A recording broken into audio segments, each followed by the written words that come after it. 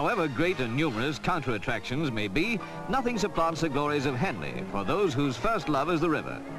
Ever since 1839, 126 years ago, which is very likely before this valiant craft ever set sail, there's been Henley Regatta. A boat on the river, a car on land. The riverside was, if anything, more than usually crowded, with the usual array of summer fashions. Oh, crikey.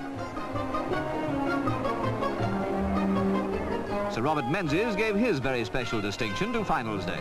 So did those welcome visitors, Prince Rainier and Princess Grace.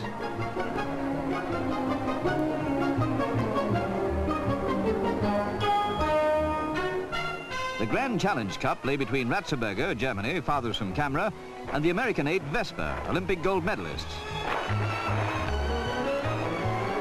The finish with the Germans nearest camera, the winners.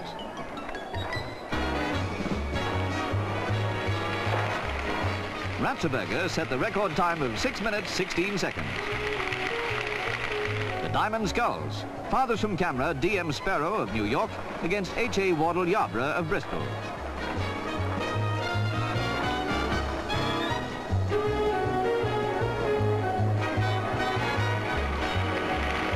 Nearest in view, Sparrow wins by 3/4 of a length. To beat Wardle Yarborough, the American had to put up a record time of 7 minutes, 42 seconds. The Thames Challenge Cup. An English victory was assured here as the final was between Isis and Nottingham Britannia.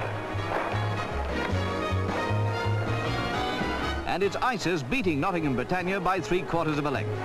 Both these 8 set an example which British oarsmen should make a point of following next year.